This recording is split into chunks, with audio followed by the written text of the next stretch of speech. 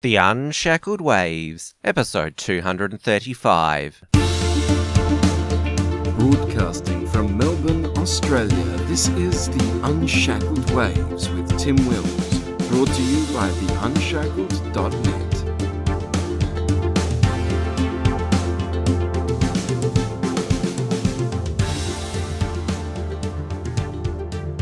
Hello everyone, welcome to another Waves show. As you know, at The Unshackled, we aim to provide extensive and fair coverage of the Australian Patriot movement. Given our current political climate, Patriot activists find themselves the target of various government authorities and face criminal charges. The way our legal system is structured, a court case drains a person of both time and financial resources, which makes it even more difficult to take on the power of the state. A man who has become known as the Patriot lawyer and is helping Australia's two most well-known patriots, Blair Cottrell and Neil Erikson, in their current legal proceedings is John Bolton. He's retired from day-to-day legal practice, so has taken on these cases out of his own personal political convictions. He's my guest today to discuss these cases as well as his other activism. John, welcome to the show. Thank you very much for having me. Now, you're retired from standard legal practice now, but I wanted to get an idea during your legal career, what areas of law did you specialise in, and did you deal with any politically charged cases? Well, my bread and butter was criminal law. I was in the police force for 17 and a half years before going to university. Quite late in life, started university at 35, no children, no degrees. 6 years later, 2 children, 2 degrees, with a background in criminal law, which was my foot in the door. I went to the Crown Solicitor's Office, the Attorney General's Department in South Australia, just at the time when native title was coming in. And in South Australia, there's obviously huge areas of native title area, especially in the north of the state. And the old men and old women, to some extent, would not speak to the young female lawyers with the Attorney General. So they commandeered me. I was about 43. Wow. Yeah, 43 years old, to go and sit in the dirt. And so that was highly politically charged, and a lot of angst. The pastoralists feared what was going to happen. The miners feared what was going to happen. There was a lot of scaremongering about people's backyards getting taken. I left the Crown Solicitor's Office and set up my own legal practice, practicing in family law, which is also highly charged emotionally, a lot of domestic violence, working for males and females. Carried on with Aboriginal native title matters. I acted for the whole of South Australian fishing industry.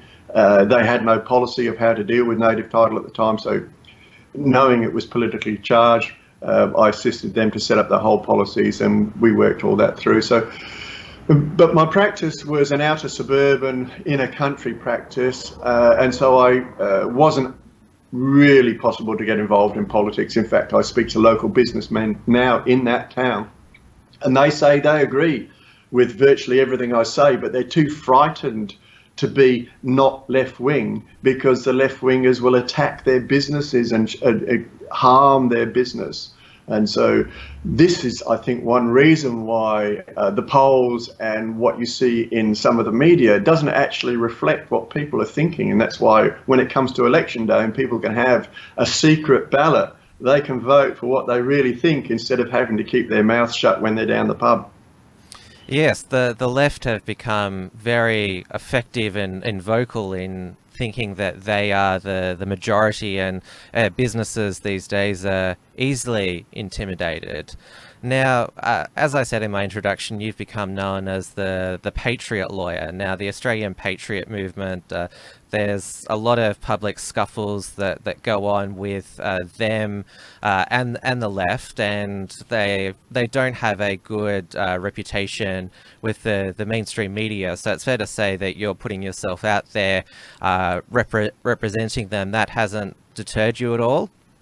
I've been was number 2 on the Antifa for doxing at one stage. They're the ones that call me the go-to lawyer for extreme right-wingers in Australia, which, you know, as far as the left wing is concerned, anybody who is not left is extremist, you know, to the extent where the ABC and SBS, for instance, people are so used to left-wing views that if you even centre, which I say I am, then you're painted as extreme right. And so, no, it definitely doesn't stop me. But what motivates me more is this notion of freedom and freedom of speech. And if someone like me doesn't do what I'm doing, there is no one else who will say to people, and I only do 2 or 3 at a time because that's all I can afford to do in time, but I say to these people, my clients, and they give me the freedom to talk about it. Okay, normally a lawyer doesn't talk about their clients, and the people that we're going to talk about today have all given me consent, both verbal and written, to talk about their cases, otherwise I wouldn't do it. But I say to them, look, you're not going to get a big bill at the end of this from me.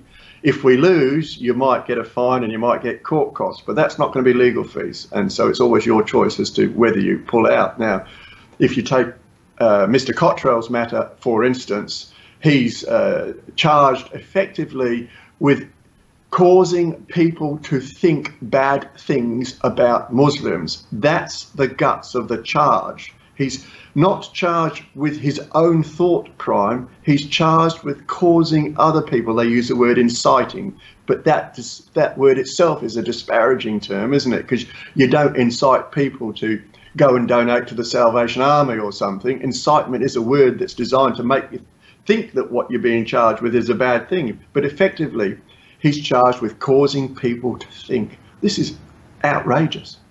Yeah, it's a common thing these days to shut down freedom of speech, that you could incite somebody to do something really horrific, and so therefore you can't speak. And we've seen that in play ever since the Christchurch massacre. Well, with Christchurch, I chose not to watch the live stream video when it was available, and I'm pretty sure that any one of us could access it now if we hunted around on various pages, but I choose not to watch that. I can see no academic merit in me watching somebody murdering other people. There's no point. But I did download the manifesto because I wanted to read it for myself. I wanted to find out what he said. I wanted to find out if what was being said about what he said was true. And it is clear and I'm not going to republish any of it through your website right now. But he clearly intends to incite murder. He clearly writes who to target, how to kill them, what to do, how to go about it. Now, there seems to be a general consensus in Australia and Western civilization that is not protected by free speech. You cannot incite people to murder other people and say, oh, but I'm allowed to have free speech. Certainly not in Australia. Now, one of your first Patriot clients was Dan Evans. He was attacked with golf clubs outside the anarchist bookshop in Newtown in Sydney. And bizarrely, initially, he was charged. Well, not just initially, but the police wouldn't withdraw it. Even when I told them, when I got on board and I visited the scene with Dan and his wife and viewed the video, and the video is actually astonishing. You know, when a client says, hey, I was there, I was offering to shake this guy's hand, and they said, you're Dan Evans, ran inside the shop, then ran out with a golf club, a fluorescent tube, a long fluorescent tube, which they smashed the end of and stabbed him in the back, attacked him with a pole. He was with another guy, but they just came running out. And you sort of go, as a lawyer, experienced, and as a copper, you go that, oh, mate, what you're telling me can't be true. And then you see the video, and it's actually true. And what's even more astonishing, this guy, Dan Evans, is sitting in the ambulance having his stitches seen to, and he's charged with riot and affray and assault simply for trying to stop himself from getting beaten up worse than he actually was. Well, the argument is always that it was provocative for him to go there, but you're entitled to, because it is a shop where a lot of the Antifa in Sydney meet and plan things, and so he was going there just to, you know, show that this is the place. And then they noticed him, and then next thing you know, they've got golf clubs and are whacking him very severely. Look, the magistrate, when she dismissed the charges, made a short statement about political freedom in Australia and the right In fact, she described Dan Evans, this man was armed only with a camera and with words, and he's entitled to go anywhere, including to the political enemy's camp in Australia, and not be physically assaulted. And did anything happen to the clubbers? Were they charged? My understanding is that they were also charged, and I haven't checked the files, but I'm informed and believe that they were acquitted because they said that was self-defense. Now, how that works out when they could have run inside, well, they did run inside, and they could have locked the door and called the police instead of coming out with weapons. So it's difficult to actually understand how they escaped on that basis, but escape they did. Yes. Oh, well, it was good that those ridiculous charges against Dan were dismissed, but it doesn't seem like justice was completely done. Only 4 days before Senator Anning was attacked with being hit in the head with an egg in hand, and people can take or leave what Anning says. I personally disagree with what he said about Christchurch, but that doesn't matter. He's a senator of Australia who's hit from behind. First question is, what was security doing? The second question is, 4 days before that, in the Queensland newspaper, circulating in Fraser Anning's state, said that people are now entitled to assault as a matter of inalienable right people who attend at the Yiannopoulos concert, because Yiannopoulos had just been re-given of his visa before it's been taken away again. So we've got in mainstream newsprint, the Courier Mail circulating in Brisbane and Queensland, printing a letter to say that these left-wingers believe they have an inalienable right to assault people for a different political point of view. See, I think that's incitement. I think the paper ought to be charged.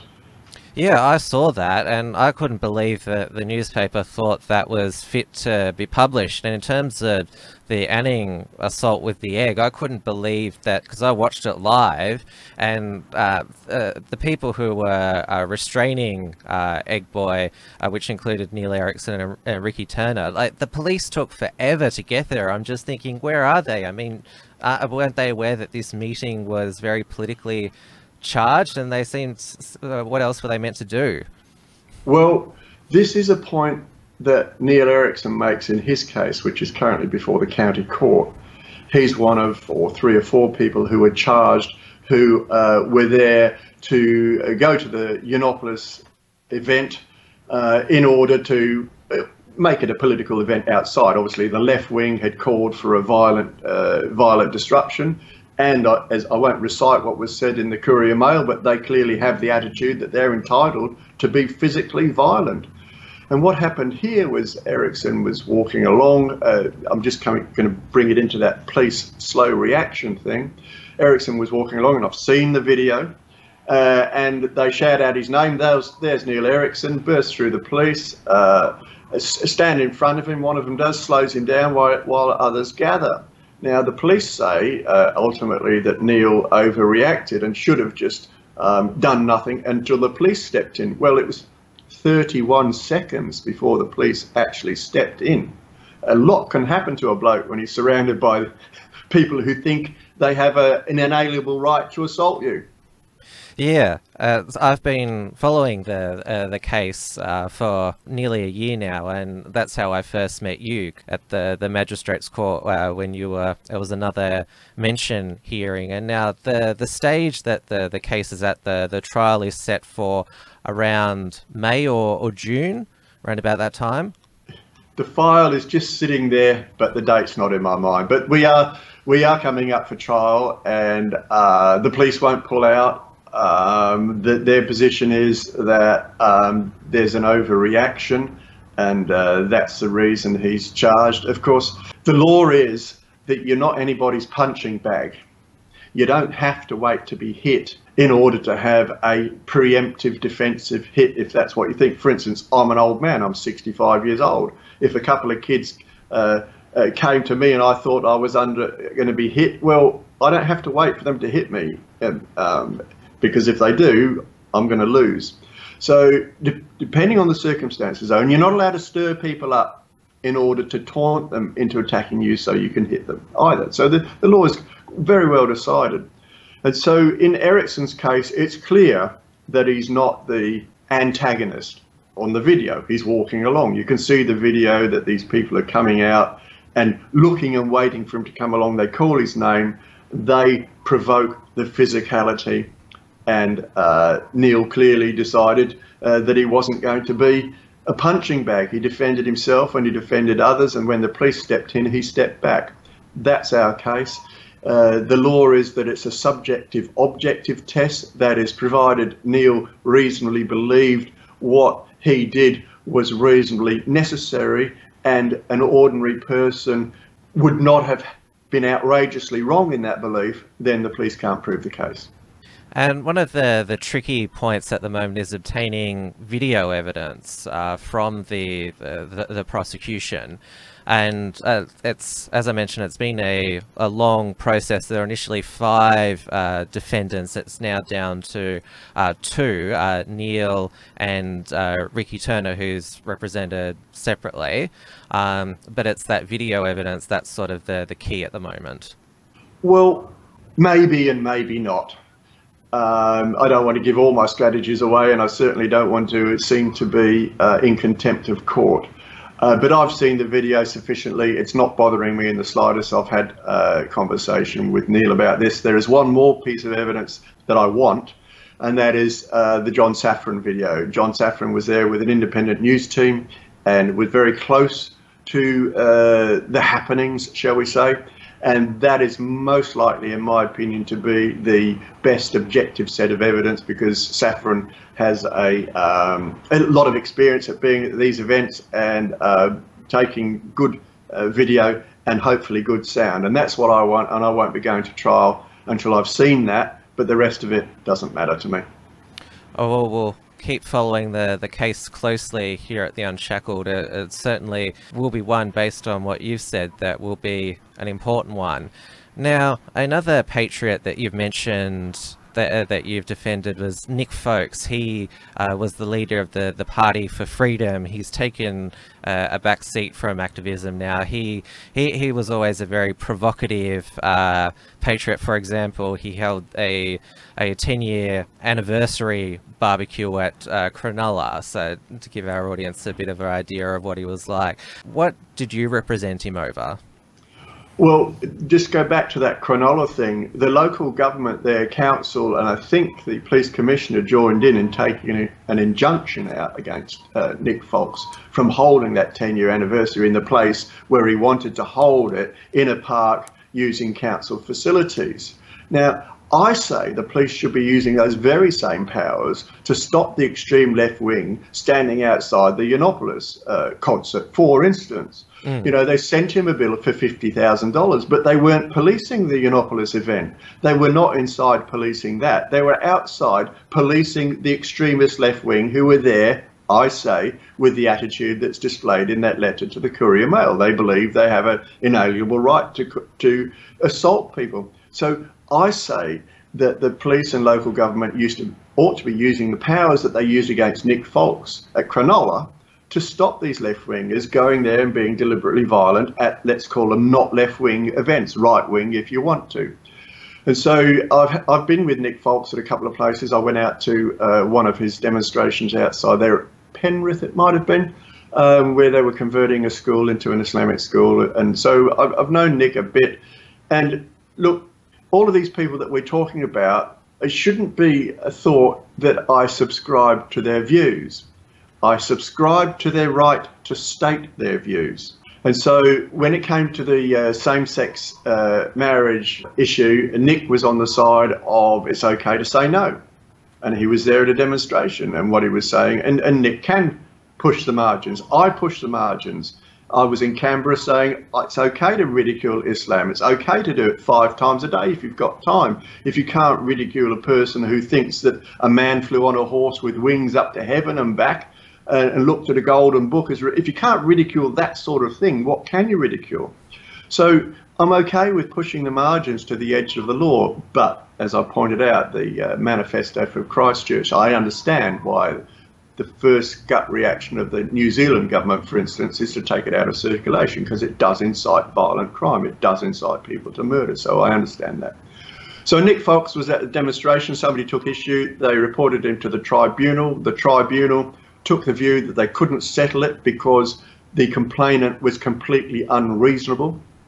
So they dismissed the cause in front of them, which gave the complainant permission to go to the court, which he did. And Nick then contacted me, and it's happened to be up here in Brisbane, and it was clear that it was left-wing belligerents, just extremist left-wing belligerents, making outrageous claims and almost certainly going to lose. I pointed that out to the complainant. I pointed out what happened in the Queensland University of Technology when an outrageous complaint is made and subsequently found to be invalid, and the court costs and legal fees. And I told them that my next step was going to be ask the court for an order for security of costs from them for about $10,000 or $12,000, or they could withdraw. They chose to withdraw. Quite a wise decision, I'd say.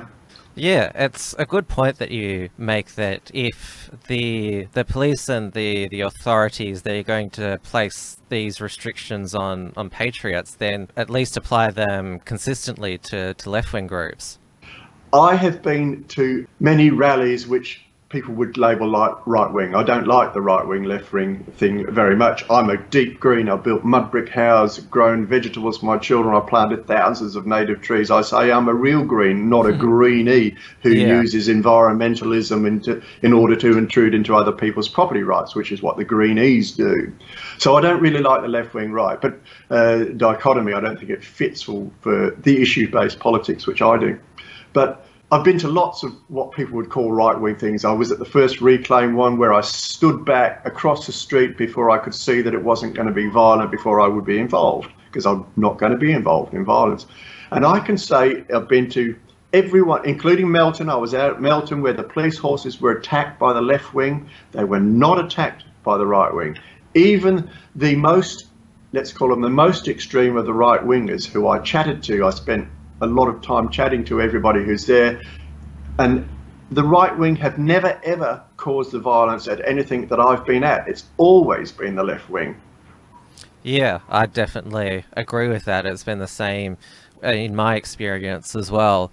Now, probably the biggest case that you've taken on is that of Blair Cottrell's. Now, the background is he was convicted under Victoria's Racial and Religious Tolerance Act for inciting serious contempt for Muslims. This was along with Neil Erikson and Christopher Shortis for a beheading stunt they performed in Bendigo in 2015. Now, they were found guilty in September of 2017. Now, the case was actually brought forward by the Director of Public Prosecutions in Victoria. There was no actual complainant, and so it's been suspected for some time that the DPP has had directives from people higher up.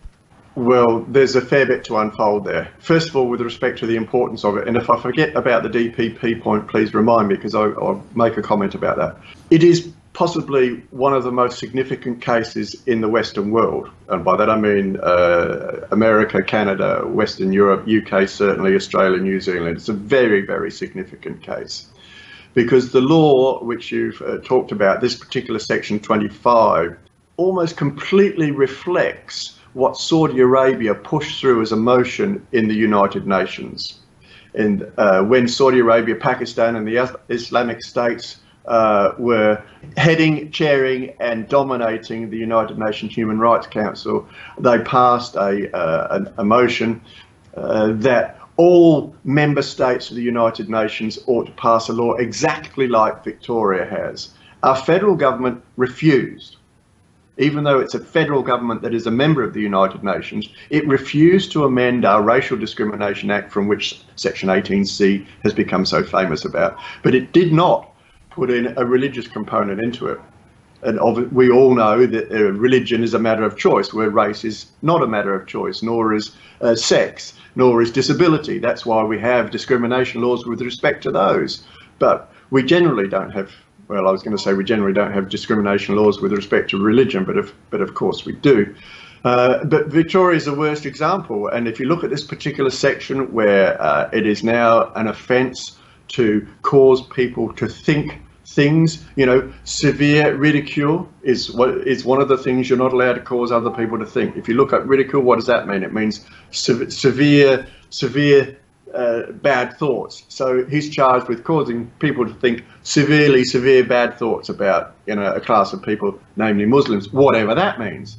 You know, when there's, you know, 1.6, depending on who measures it, billion Muslims in the world. Go to any particular Muslim state, Yemen, for instance, where they're fighting each other and each say the other's not Muslims. All five of the main Muslim sects have beheading as a penalty. And yet the prosecutor said on penalty in the magistrate's court that what these guys were trying to do was label all Muslims with the acts of a few terrorists. Well, it's not the acts of a few terrorists beheading people. So Saudi Arabia beheads 150 people every year, give or take. It goes between 137 to 160 every year. They did 37 in a 3-month period. Saudi Arabia has changed their definition of terrorism to include insulting the government. So when they say they're beheading terrorists, they're beheading very often political dissidents. And now we've got this bloody law in Victoria when our federal government refused to pass it. Now, you're challenging the constitutionality of this law. Australia doesn't have a right to free speech in its constitution. What we have is a implied right to political communication, which the High Court found in the early 90s. How is that how are you applying that to this case? It's a long argument, and if I can be as short as I can, the High Court, since its inception in 1901, has said repeatedly that Australia's personal rights, Australian human rights, we start off not with a list of what they are. We start off with the inalienable right to do everything that an Australian citizen can conceive of doing. So if there's some new form of machine that I want to use, or some new thing that nobody's ever thought of, I have a right to do it as an Australian, until such time as a legitimate government passes laws regulating it or preventing it.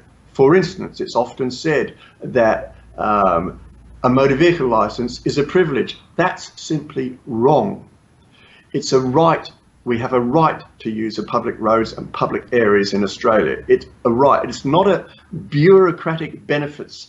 It's not for some politician to say, here's your driver's license, John Bolton, and it's a privilege for you. Same with firearms. We have a right to own firearms in Australia. It's not a privilege to own a firearm. But as a democratic society, we elect government to regulate those things. And of course, we have to have regulations about what side of the road you're on. We have to have regulations about, well, we don't have to, but we do have regulations about not carrying a firearm into the local pub. And those things are regulated, and our governments will change those laws if we influence them accordingly. But it doesn't change it from a right to a privilege just because it's regulated. So it's the same with speech. We do have a right to free speech in Australia, and the High Court has said this. We have a right to speak freely. And wherever a state, federal or local government makes a law that infringes on that right to speak freely, then the courts are going to define it as narrowly as possible. So the law will only just do the job that it's supposed to do and will minimize any impact on our right to free speech. When we talk about freedom of political discourse, the protection is even higher by the High Court, because the High Court rightly interprets that our Constitution does not work unless we have the right to be informed. We cannot exercise our voting rights. We cannot exercise our participation in our democracy unless we're informed. And the High Court says political discourse can include invective, and it can be insulting. And so it's not a personal right, though. It's a right not to have laws which impact upon political discourse. Now, I say it's pretty clear when you say, what could Blair Cottrell and the others do before this Victorian law was in place? Well, they could go out and say as much as they like politically with respect to Islam. They could point out all the bad things, pointing out that Muslims behead people. Well, you go onto the internet and you type into your search engine Muslim beheadings and you'll come up with 250,000 different hits. So one more video is not adding much to it, especially when it's a dummy and not a real one. And there's bloody plenty of real ones. And I use the word bloody advisedly on there. I think I've accidentally seen one. I choose not to watch them. I don't need to see it. And when they set fire to the pilot, in his orange suit inside a cage in the name of Islam. But anyway, that's an aside. So it's pretty clear that this Victorian law has impacted on these guys' right to political discourse, and they're entitled to political discourse even though it's insulting or includes invective. So the next test is, how should this law be interpreted? Is it a law for a proper purpose? Well, it may not be. It may not be a law for a proper purpose, because the High Court has already said that laws which are intended to make people more cordial to each other are not valid laws with respect to free speech. You can, if anybody who wants to look this up, they can see the full prepared argument on one of my blog site. It's my only blog site, johnwbolton.weebly.com. You'll see I put the whole case up there if anybody wants to read it. So the next test then is, if it does impact on free speech, and I say that it does, how much and what's the balance? I say it's way over the top. It's completely unnecessary. There are other parts of the Act which say, look, if you feel offended because of your religion, you can go to a tribunal, you can have a little bit of a chit chat, you can have a slap on the wrist, or, you can be told you shouldn't say that again. And that's the process by which you might want to educate people about not ridiculing Islam. Well, that's not going to stop me. I mean, it's a ridiculous thing. What? The angel Gabriel appeared to an illiterate warlord, pedophile, who's probably an epileptic as well, in the Middle East, and handed down the rules for mankind forever and ever. This is just insane stuff. So I'm not going to stop ridiculing it. I was saying to my old mum this morning, I'll probably end up in jail myself. Well, I hope not. Now, so far, the appeal, you were initially at the county court. They told you to go to the High Court. Then the High Court said, we can't hear it at this stage, and told you to go back to the county court, where they're going to hear the appeal, but they're still not sure whether they're the right people. It's strange, that, isn't it? First of all, you have correctly recited that. I don't need to repeat that. You've got that spot on. And so we're now in the county court. In fact, yesterday, I posted out to all of the attorneys general, federal, state and territories, advising them, giving them notice that the matter is in the county court. It is a constitutional matter. The the High Court said in its decision that we had raised a constitutional matter. And so that's the matter that now the county court is going to have to hear as part of the trial. It's not, as I'm an officer of the court, so I won't be disparaging any judicial officers, but it's the question of convincing the judges in the county court when it comes up for trial that it's in their jurisdiction. The High Court said so. The prosecution, the Attorney General of Victoria, said to the High Court that the county court has jurisdiction, and it was my initial belief that it did have, which is why I lodged the notice of constitutional matter in the county court in the first place. Now, obviously, challenging the constitutionality of a law, it's quite a big thing to take on as a lawyer. So this battle, it hasn't daunted you at all? It does daunt me. It daunts me because of the responsibility for the outcomes. And I've been involved in training young lawyers and also people involved with the government.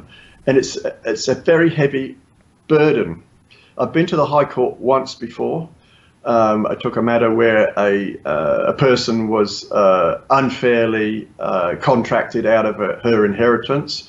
The law was against me. Everybody was telling me the law was against me, but I believed that High Court would act in equity and interfere with the strict law, and it did. And so I was instrumental in changing the law with respect to inheritances through the High Court. That's the only time I've been there. and was successful. But if you can imagine this, if we lose this case, that's the end of free speech in Australia.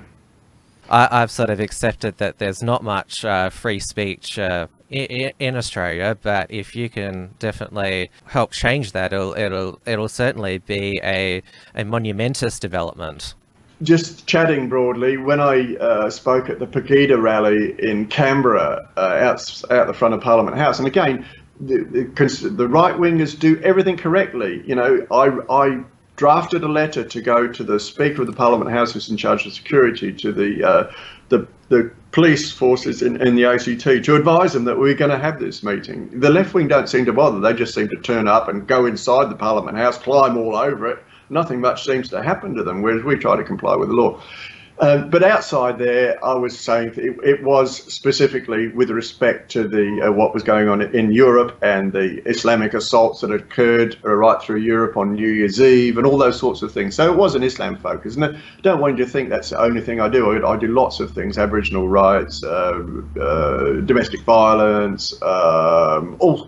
You'll see from my webpage. There's about 6 or 7 topics I do, but with respect to Islam, it seems to be one of the most fiery responses. And of course, you know, if someone threatens you with death because you're speaking against Islam, there's a great track record for that threat being followed through. And so you have to be serious about threats. And I have been woken up with a gunshot. I've been told that I'm going to be killed. I report these things to the police. In fact, the night I was woken by a gunshot about 2 o'clock in the morning, I thought I was dreaming. And I just dismissed it from my mind until the next morning I found an empty rifle shell in my driveway. Yeah. There you go. Pretty scary. Yeah. So from that night onwards, for a period of time, I slept in a different room, sort of no more than 2 nights in a row did I sleep in the same room. And I made sure I didn't have the light on or the curtains open. Just, you know, that's a serious threat, on top of actually being emailed or messaged that how about if I blow you up? How about if I shoot you? How's that for your free speech? That sort of thing. It comes with the territory, I guess. So when I spoke in Canberra, there was a complaint made to the Law Society of South Australia that I wasn't a fit and proper person and I ought to be struck from the role of barristers in South Australia. So that's how they fight. And at the time, what I said was not unlawful in the ACT. They have now changed the law in the ACT, so it's even worse than the Victorian law. And if I went back and said exactly what I said last time, again, I'd be breaching the Australian Capital Territory law. Well, post-Christchurch, all the talk that we've heard is that we need to regulate hate speech and racism, that they are a threat to our democracy. And of course, there's been talk that MPs or senators who speak hate speech should be expelled from Parliament, which is a pretty draconian subversion of democracy in its true form. Well, of course, Senator Penny Wong, in the Say No to Same-Sex Marriage debate, said that people who opposed it were hate speeches.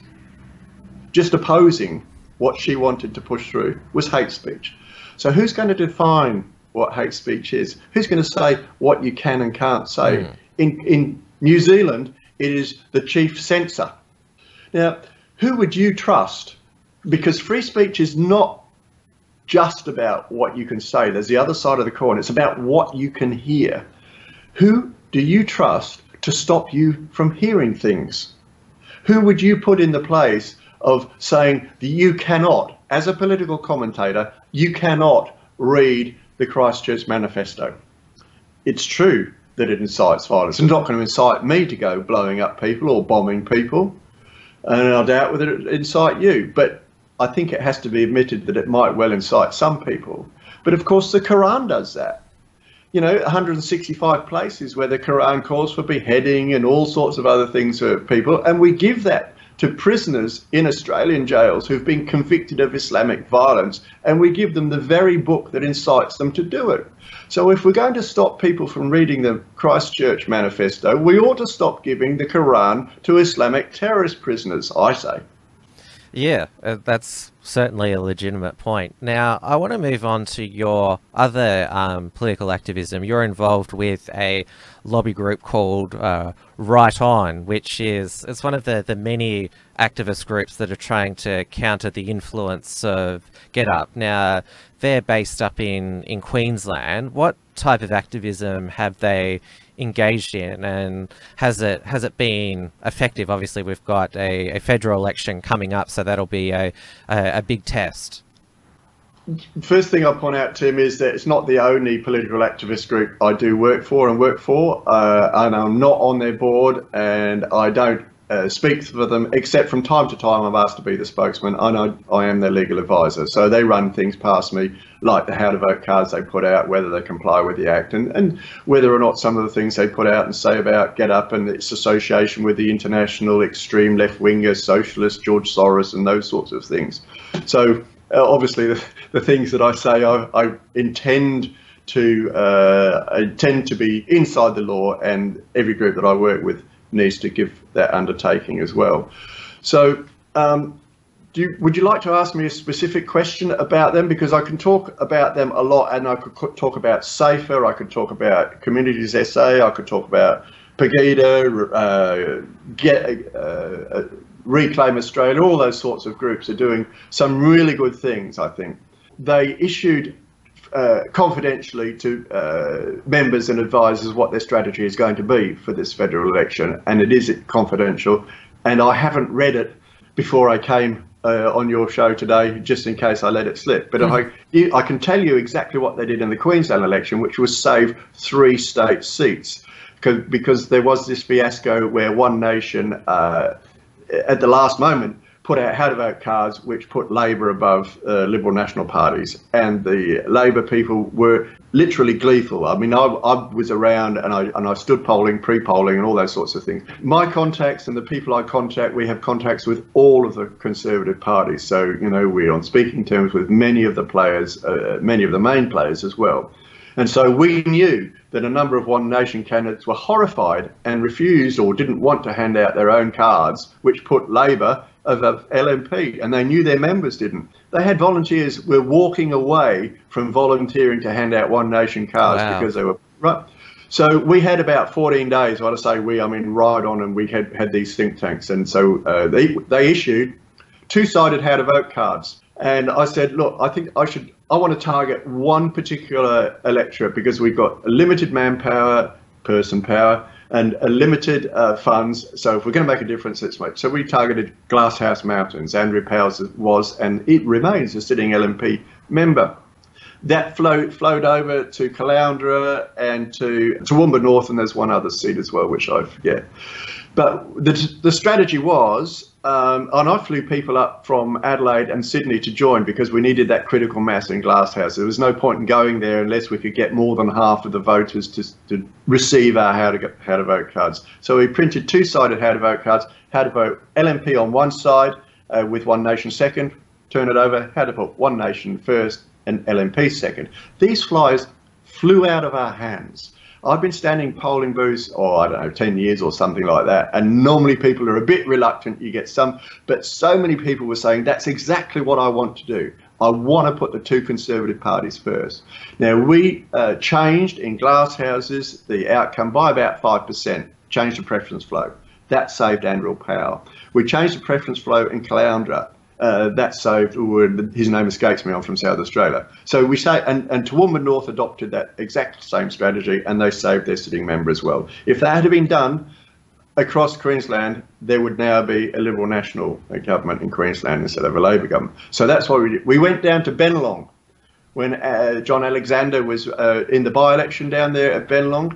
Remember, he fell foul of the dual citizenship, and that, yeah, and had to restand. And we, at that stage, it looked like Cory Bernardi's Australia party, Australian Conservative Party, wasn't going to be preferencing anybody, and also looked like Fred Nile wasn't going to be preferencing anybody. And between the two of them, they could have got 14 or 15%, which might not have been being directed. So we had how to vote cards printed there to ensure that all the Conservative votes were harvested to a major Conservative party. I don't care. Rite-On doesn't care. which Conservative Party gets home. You know, the reason we didn't go into New South Wales because the farmers, fishers and shooters looked like they were going to take LNP seats doesn't matter to us. They're a Conservative Party that are home. I know it's going to make nominally the LNP more difficult to run the state, but these are Conservative winners, and that's all we're out to do. So I went down to Bennelong with these how to vote cards. By the time I got there and called into the LNP and rechecked all the most recent how to vote cards, they were preferencing the way we wanted them. I went outside to the bin and put $500 worth of how to vote cards into the bin because we didn't want to confuse the election. That's what we do. It's interesting that you've talked about that, because we've just seen Scott Morrison say that the Liberal Party will put One Nation below the Labor Party, and Pauline Hanson's come out and called him a fool, saying you've basically handed the keys to the lodge to Labor and the Greens, which might make that strategy that you've outlined a bit more important. Many people view Pauline Hanson in different ways. And she's matured immensely, of course, since she first stood. Her policies have matured. What she says about them, you know, Mark Latham, I was a bit surprised when he joined forces with her. He's obviously a senator now in New South Wales, but he speaks really well. I went to 2 meetings in Sydney in the week leading up to the New South Wales elections to see whether we could do anything there. I spoke with a few people, and the only thing that Conservatives were concerned about in the Liberals Party really was that farmers, fishers and shooters would take some seats from other Conservatives. Now that, to me, it's not a problem, because it's Conservatives who are getting home, and it's harvesting the vote. And so I think Pauline Hanson is correct when she says you need to know who your enemy is. I responded to an article in the Australian, might have been yesterday, when it said, you know, some Liberal Party person, One Nation is our enemy. No, it's not. Greens, Greens, Phelps, Steggall, the unions, bloody, these are the enemy of Western enlightened civilization. These are the neo-Marxists that are using the environment, using energy and global warming in order to intrude on people's property rights and to bring down the society that we have in order to create their Marxist utopia. They say these things. This is not John Bolton saying this. They say this thing. This Sally McManus is an outright communist. She says it. Now, you've mentioned briefly Get Up. Now, there's been a lot of Conservative attempt to counter their influence. At this federal election, they're throwing vast resources and manpower at trying to unseat Peter Dutton in Queensland and Tony Abbott in Warringah. There was another group that was recently founded, Advance Australia, which they had started with a big advertising campaign, but I haven't heard much from them since. It seems that with Get Up, you're almost up against some sort of progressive monster who can just throw endless resources at trying to defeat conservative and right-wing politicians.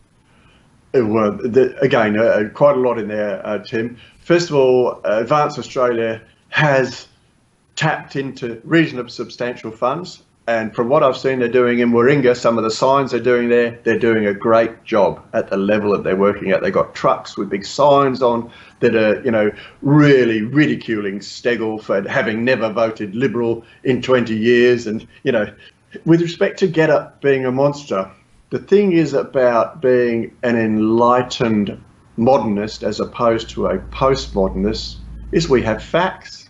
We use facts and reason.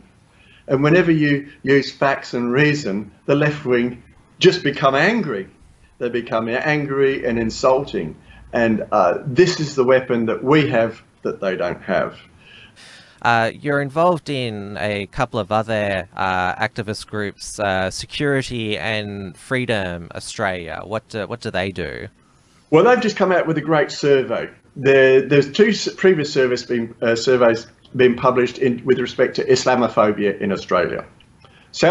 University of South Australia, headed by a Muslim, has its own Islamic faculty. Yes. Is it like, why would a university in South Australia need an Islamic faculty? And then, of course, you've got Griffith University, who've picked up the so-called Islamophobia register, which is self-reporting. So if you're a person who has been wearing a Sharia-compliant headdress and somebody looks at you differently on the bus going to work, you can report that, and that becomes an event for Islamophobia. So they report all these things. So SAFER decided they would like to survey, not being a survey that's conducted for Muslims by Muslims, about Muslims. What is Islamophobia in Australia, for instance? And so they recently, it was published on Australia Day of this year, January 26, the results of this survey. They telephoned or personally interviewed nearly 1,000 people. Was the objective, at least. I don't know whether they got that many. But when it was turned into percentages, for instance, 97%, which actually might be higher, 99.5% or something like that, of Australians associate terrorism with Islam. Those are the sorts of the results, uncontroversial results. So that's what SAFER does, amongst other things. And there's another group as well, also in your hometown of Adelaide, Concerned Citizens of South Australia, which is, it's a very sort of vague name. What are they about specifically? Well, I think it's fair to say that they started off by objecting to a mosque going into their local community, and substantially they are concerned about that. When the Paris attacks were on, for instance, and when the gay nightclub in Orlando, yeah, when that massacre was on, they were on the streets on the side, and I was on the side of the road with someone. Then his son was actually a drag queen in a nightclub in Adelaide, and he was concerned for his own son's welfare. So he wasn't particularly being anti-Islamic. He was just saying, if this is the sort of target that they're allowed to do in Orlando, he's concerned that the nightclub, and I won't mention it in case it makes it a target, might be targeted by them too. And so it's an activist group. Yeah, well, that certainly sounds like they were born out of a really deep concern. So that's good that father, that's what inspired him. Now, you organised the International Freedom of Speech Day in October 6th last year in Lakemba. Now that was the suburb where Lauren Southern, when she was in Australia, she was told to move on when she approached the mosque. The breach of the peace, that seems to be the sort of go-to thing to suppress free speech. Now, obviously, it was considered by some to be provocative to hold a free speech rally there, which in all reality it shouldn't have been. Were there any threats in the lead up? Did authorities try to deter you at all? Well, let's look at the process that we followed. We spoke with the police. We told them what we were going to do. We told them that they would know who would be the reactors who would cause violence, and that they ought to take out an injunction against those people and prevent them from coming near our rally, where we were going to have a soapbox where anybody who wanted to could stand up and speak freely. And so we set out to preempt left-wing violence from occurring. And as a result of that, my guess is, but I don't know, my guess is that the police did in that way and told them not to come. So they didn't come to our rally. And we then chose not to go down to the mosque. Now, when people say that speaking out against a particular ideology is provocative, that means that that ideology has trained them like Pavlov's dog to accept that violence is an acceptable response in Australia to having your ideology criticised in words only, and it's not acceptable. And that's why we have to take the steps that we take to show that we are allowed to speak freely in Australia. And just because I've been threatened with death, and just because I've been woken up at night with a gunshot, it's not going to stop me taking to the streets and saying, I'm allowed to do this. I'm allowed to say, you're an idiot if you think a man rode a horse with wings. And you also spoke at the Free Tommy rallies when he was imprisoned in the middle of last year and spent roughly 2 months behind bars for contempt of court for filming outside a Muslim gang grooming trial. Now, that contempt of court conviction was overturned. He was originally sentenced to 13 months, but now he's going through a retrial. Now, drawing on your legal mind, what do you make of this retrial? Is it likely to, because obviously this is another politically charged case, how strong do you think his defence is? I mean, we could all spend hours talking about what's happened with Tommy, and you've probably read his book as I have, and I've read his articles, and I've followed him as he has spoken. He was on Today Tonight, I think, in Australia, or a few years ago, predicting that the violence that was going on in his hometown of Luton was definitely going to occur in the Australian streets. This is before Martin's Place and so forth, and before all the Islamic attacks that we've had here in Australia, which people forget about. People say, oh, Islamic terrorism is going to come to Australia. It's already here and happening regularly, and they're under surveillance. And, we've had 15 terrorist attacks which have actually come to fruit in Australia. Stabbings and bombings and shootings and so forth. But Tommy predicted all of that. And of course, he gets called a racist for his trouble, but which is difficult to understand when more than half his mates of multicolored races. But so here's a question. When he's in custody and he's transferred to the prison in England, which has the highest Muslim population of prisoners, and then his cell door is accidentally left open, who's getting paid? Someone is getting paid or threatened. If you imagine yourself as a prison guard and some Islamic terrorist, and they have track records, we know they'll follow through with their threats, and they say, we know where you live, we know where your wife is, we know where your kids are. If you don't leave Tommy's cell door open, this is going to happen to your own kids. Well, what choices do you have? And so it's clear what happens with Tommy. There's a huge amount of corruption involved. We know what happened in Rotherham, where families were reporting what was happening to their kids and getting dismissed for fear that the police would be called police were fearful they'd be called racist if they acted against the Islamic sex gangs. So Tommy's not just up against the law, he's up against a whole corrupted political system. That's my belief.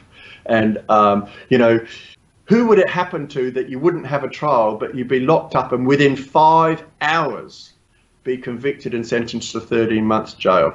Yeah. And they went over the top there, so over the top that it was clearly obviously a travesty of justice, and he was released. My real concern is one of these either paid corrupt prison officers or someone under terrorist threat acting would have put him in. I believe Tommy would have died, and I think he will die in prison if he goes to prison again. It's a lot more sinister what is happening in the UK. You'd probably have a lot more work to do if you were the British lawyer in charge of Tommy's case. Well, there comes a point at which you go, how far can you go with this? We talk about the Lebanese crime gangs in Australia because at the time when Lebanon had all that war, we lowered our standards of character and let people in who wouldn't ordinarily come in under the character test. Now, that's not because they're Lebanese and it's not because they're Islamic. It's just because we lowered the character test for these people, many of whom were Lebanese and were Islamic. So I don't think it's either racist or against Islam to say that, but the bar's been lowered. So we have these Lebanese crime gangs, and they're highly organised crime gangs. What can John Bolton do against that? I can't do very much at all, can I? Well, there's a lot of legal precedents which are yet to come, and we certainly wish you all the best with the case before the county court, Blair Cottrell's appeal, and we certainly value the legal contribution that you're making to Australian freedom, and thanks for chatting with me today. Thanks very much for giving me the opportunity. Obviously, we need to get out there as much as we can. One of the surveys, one of the polls that's been done is that the left never actually engaged with what we're saying. No. You know, they won't listen to this.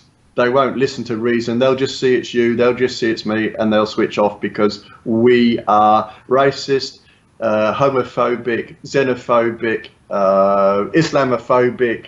Virtually every phobia they can think of is who we are. Yeah, definitely. Okay, thanks for that, Tim. And that's the show for today. As I mentioned during the show, we will continue to provide coverage of the Milo clash trial. John Bolton is Neil Erikson's lawyer. Ricky Turner is the other Patriot. He will be represented by a separate legal team. And of course, we will continue to cover Blair Cottrell's appeal in the county court. Facebook has been engaging in another right-wing purge, deleting the page of Politicalite, a pro-Tommy website in the UK. Thankfully, The Unshackled is still on all the major social media platforms. However, make sure that you open an account and follow us on free speech social media at gab.ai/theunshackled and at minds.com/the_unshackled and MeWe.com/p/theunshackled and of course on Telegram at t.me/theunshackled. Remember, we rely on your financial support to continue our work. You can pledge over at patreon.com/theunshackled or directly via paypal.me/theunshackled. We also have our premium membership option on our website, theunshackled.net/support options/premium membership. Slack Bastard has just opened up a Patreon account, so it's important that there are sites such as The Unshackled to counter his influence. It's a Thursday night, so stay tuned for The Uncuckables with myself, David Hiscock, the editor of XYZ, and James Fox-Higgins of The Rational Rise. We're going to discuss Australia's clown election as it's become lately. So thanks once again for your company, and we'll see you next show. Thanks for tuning in to The Unshackled Waves. Please visit theunshackledwaves.net for all the ways to subscribe and follow the show. Don't forget to pick up your free ebook at theunshackledbattlefield.net and keep checking out theunshackled.net for all the latest news and commentary.